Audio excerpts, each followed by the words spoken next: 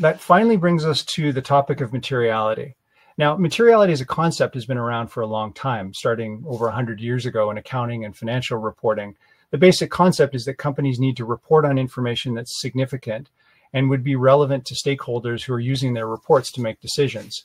And so it provides a way for companies to filter in and filter out data when doing reporting. And because it's been around for so long, there's established guidance on what constitutes financial materiality.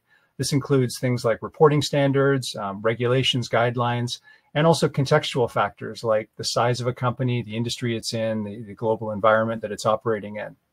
So materiality as a basic concept is well understood as a way to decide what does and doesn't need to be included in reporting. So now let's take this and apply it to ESG. When we consider materiality in ESG, the same principles apply. It's used to decide what you should focus on and what you need to report on.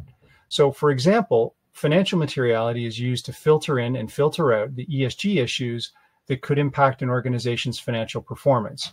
It's sometimes called outside-in materiality. In other words, how can the outside world impact an organization in a meaningful way?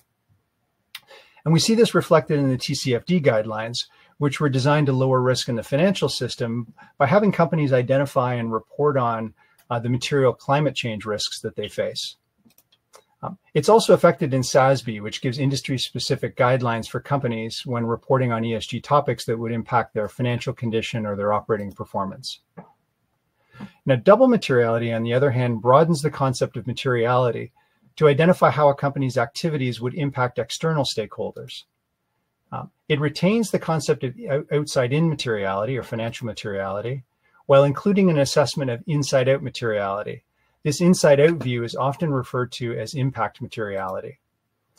Concept of impact materiality, is reflected in the GRI standards, which focus on impact reporting independently of financial reporting.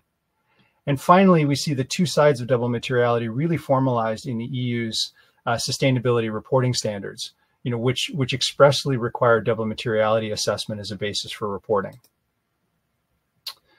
From an application perspective, organizations will typically consider a broad range of ESG topics, so they'll build a larger list, likely drawn from a review of the standards like ESRS, and then they'll conduct a double materiality assessment to determine which ESG topic areas are material and most important to their company. And typically, they'll plot this into a graph that's called a materiality matrix.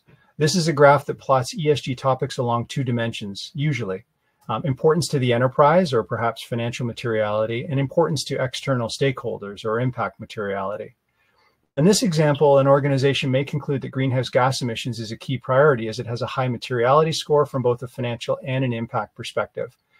Now, for those of you that are focused on ESRS, it's important to note that you're expected to report on a topic if it's material from either dimension. So it doesn't have to be both for it to be material. Now, once these topics are identified through materiality assessment, the organization would set out to track and gather the information they require for reporting, like metrics, opportunities, and more.